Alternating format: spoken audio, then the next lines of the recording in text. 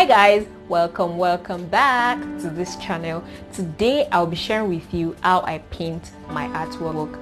I'm not an artist. I can't even draw a straight line to save my life, but I knew that with little inspiration I could achieve what I wanted to achieve. At the beginning of the year, I said that I was going to learn how to paint and how to do how to knit.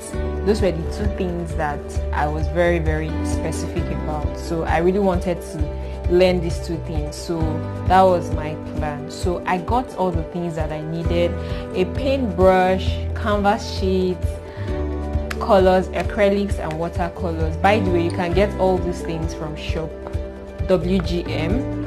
I'll put a link below, so check them out for these supplies. So I got them and I was just playing around. But I'll tell you guys something. What you really want to do is you need to check out your inspiration before you want to paint. Something must inspire you, right? So look out for whatever is inspiring you at the moment. And then of course you can go to Instagram, check out Pinterest. Like for me, what I did was I went on Pinterest, looked out for modern contemporary painting, and then I was seeing a lot of abstract like designs, and that was what really inspired me. Now I'm not saying you should copy other people's artworks, but just get inspiration from what people are doing, what people have done, and then you can start painting. So you guys, without further ado, let's jump right into it. If you haven't subscribed to this channel, please, I don't know why you are still delaying. Please just do it, right? Okay. So for the first project, we're going to be painting acrylic on canvas. So I got the canvas sheet from this book, and I'm going to be using my paint brushes. There's a palette for the paints, my acrylic paints, tape, and yeah. So the first thing I'm doing is taping off the acrylic sheet. I'm taping off the edges to create a white border, and I'm making use of this tape. This is not a painter's tape. You should actually use a painter's tape, but I didn't have that readily available, so I had to make use of what I had at hand. So you're just going to tape off the edges just like I'm doing in the video. And once I was through with that, I started painting. I wasn't color specific, but I wanted something tan, something brownish, and this was the closest color to brown that I had. So I just diluted it a little bit with white acrylic, and I just used that mix to paint the portion of the white portion, the entire white portion. So the reason why I taped off the edges is because I wanted a defined rectangle with white borders. So that's why I taped off the edges. So you're just going to keep doing that and paint everything completely, just like you can see in the video. So you just allow it to dry for a bit and then take off the tape. So now the tape is out. I have like a perfect rectangle with the border. So the rectangle is not actually perfect. You can see some imperfections there, but I still like it. It's art. So I'm just going to paint the edges with another color. I also mixed this green paint with white because I wanted a particular shade of green. I didn't want the typical green, so I mixed with white acrylic. So you can actually play around with your colors. Just you can mix up till you get a color that you want. Because of the type of painting, really, you can play with colors. Everything is abstract, shapes, lines, and yes, that was the inspiration I got on Pinterest, and that's what I'm using. So I'm also painting the other edge too with blue. So you know the Pantone color of the year is classic blue, so I've been a little bit, I want to add a touch of blue to everything just to feel like, yeah, like I'm also, you know, working with the Pantone color of the year. That was actually interesting. So I'm just painting again, just like I painted green. I'm also working with the shade of blue.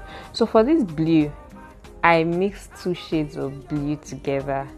I didn't dilute with white this time, and so I have blue at the edge, green at the edge, and now I'm just outlining. I just wanted to put some lines, I don't know, just something just to make the painting a little bit more eclectic. And now I'm signing off my name because I'm an artist really. And that's it, guys. I really enjoyed painting this piece, and I really love how it sits on the wall. So to the next one, this is going to be watercolor on canvas. So I also got a watercolor pad, and I have the watercolor, and I'm just going to be painting different lines, just like you can see in the video.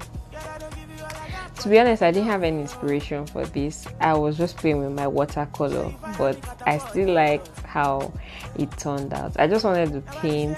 I think I was a bit inspired by, you know, deserts.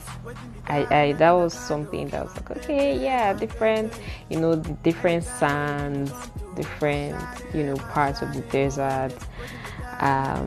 So I just kept on painting, drawing vertical strokes, horizontal strokes actually.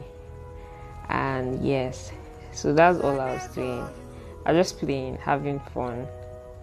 I really loved the outcome, and so just watch and see how I was just, you know, painting the different strokes with my watercolor.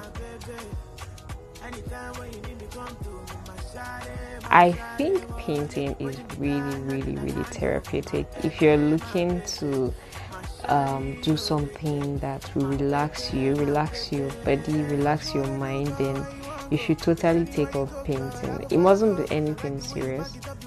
It's just you could just do it for fun, just like I'm doing here.